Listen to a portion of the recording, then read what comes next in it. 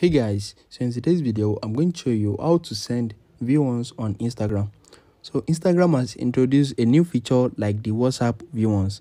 So if you send a photo to someone as V1s, they will be able to view it only once, and once they close it they won't be able to open it again. Let me show you how this works. The first thing you need to do is open your App Store or your Play Store, and you need to search for Instagram.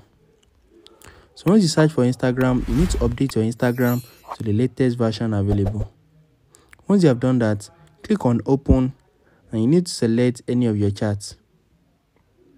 Once you select any of your chats, you need to click on this icon right here. So don't make use of this gallery icon. You need to make use of this photo icon. Once you click on it again to open up your library. So once you open up your library, you need to select the photo or the video. So I'm going to make use of this photo as an example. Once you select it, click on this option right here to change it to V1s. So you click on it again, and can you see we have set it to V1s. So once you send it to them, they'll be able to view the photo only once. So they'll be able to view it just once. That's it. So let's say you are not getting this option. Let me show you how to clear the cache of your Instagram, and you're going to get the option.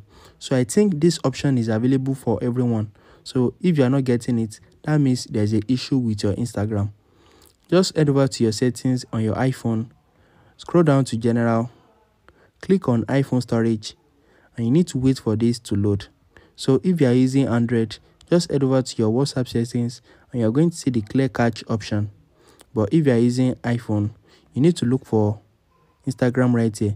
I'm sorry, Instagram settings, not WhatsApp settings. I'm so sorry. Just look for Instagram and you need to select it. Once you select it, if you are using iPhone, you need to offload it and reinstall it. Just offload it and reinstall it to your device and you're going to get it. So note that by offloading, all your documents will still be saved. So you don't need to worry about losing them. And if you are using Android device, just clear the cache in your settings. If you found this video helpful, smash the like button and subscribe to my channel for more amazing videos like this. Thanks for watching, guys.